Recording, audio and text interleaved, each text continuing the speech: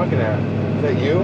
That's my... Oh, I'm like, what are you honking at, man? The dog?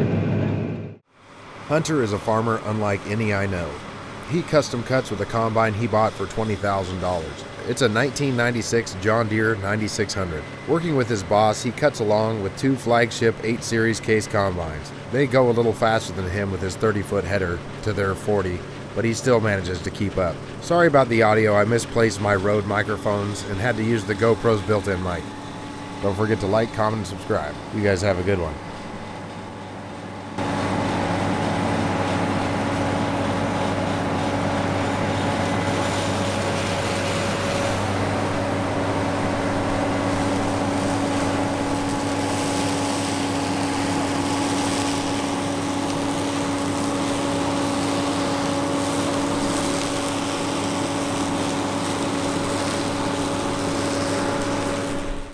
Where are we at?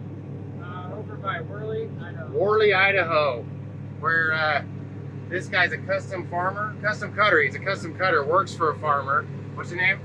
Hunter Carter. Hunter Carter. So he works for this anonymous farmer here, and this is his combine. It's what year is it? 96. 96, 1996 John Deere 90 what? 600. 9600.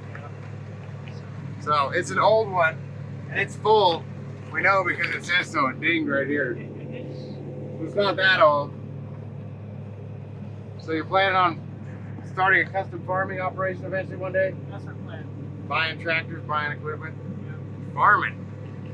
Doing the actual farming, because most people don't know this, but landlords don't normally farm. They just own land. They don't farm it. Some do. Some farmers own land, but most don't own land. People get that confused.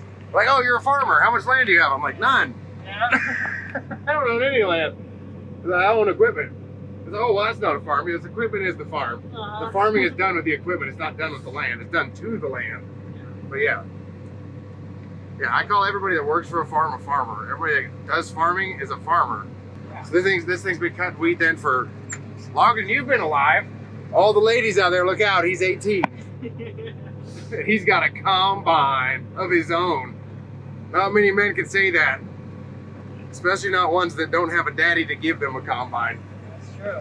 Yeah. But that, all the accompanying drone shots, the green combine is yours. Yep, the smoky green one's yours, and then the red combines are your boss's. Yep. What a cool gig though. I know. Right? Yeah. Yeah. That field to do.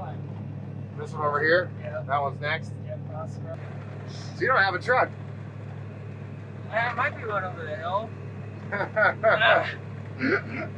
That's what's nice about these short augers. You can just put them out. As long as you don't run into anything with them, they're not like sitting there Yep. 30 feet bouncing in the wind. 9250s. I'll have one of those eventually. Yeah?